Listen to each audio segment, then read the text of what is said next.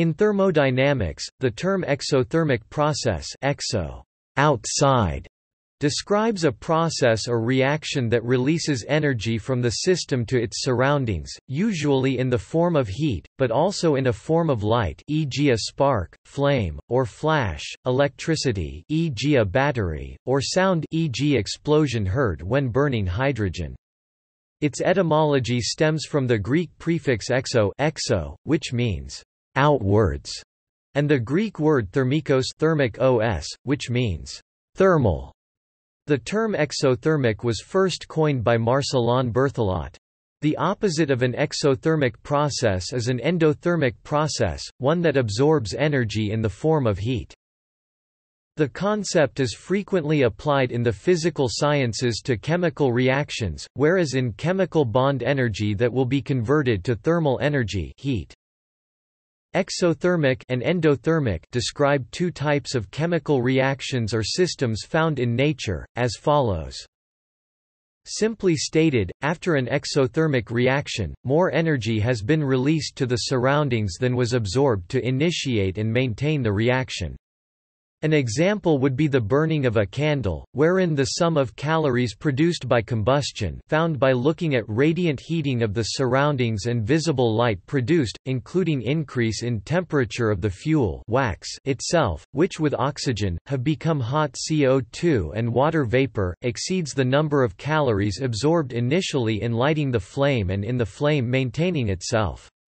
I.e. some energy produced by combustion is reabsorbed and used in melting, then vaporizing the wax, etc., but is far outstripped by the energy produced in breaking carbon-hydrogen bonds and combination of oxygen with the resulting carbon and hydrogen.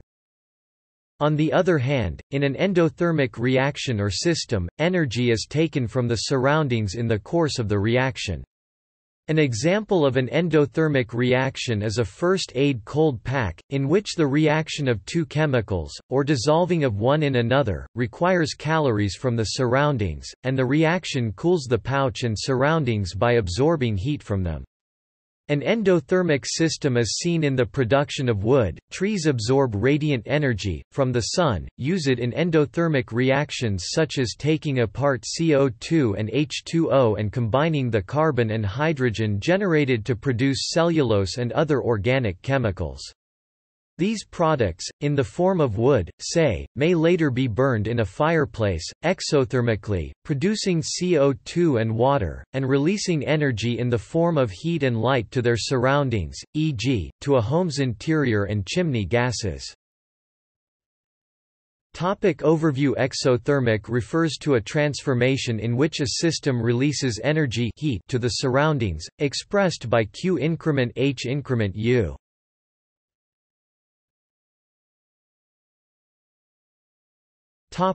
Examples. Some examples of exothermic processes are combustion of fuels such as wood, coal and oil, petroleum, thermite reaction, reaction of alkali metals and other highly electropositive metals with water, condensation of rain from water vapor, mixing water and strong acids or strong bases, mixing acids and bases, dehydration of carbohydrates by sulfuric acid, the setting of cement and concrete, some polymerization reactions such as the setting of epoxy resin, reaction of most metals with halogens or oxygen, nuclear fusion in hydrogen bombs and in stellar cores to iron, nuclear fission of heavy elements. Topic: Implications for chemical reactions. Chemical exothermic reactions are generally more spontaneous than their counterparts, endothermic reactions.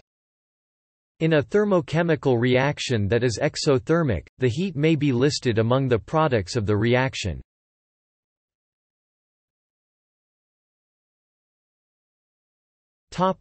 Contrast between thermodynamic and biological terminology. Because of historical accident, students encounter a source of possible confusion between the terminology of physics and biology. Whereas the thermodynamic terms, exothermic and endothermic, respectively refer to processes that give out heat energy and processes that absorb heat energy, in biology the sense is effectively inverted. The metabolic terms, ectothermic and endothermic, respectively refer to organisms that rely largely on external heat to achieve a full working temperature, and to organisms that produce heat from within as a major factor in controlling their bodily temperature. See also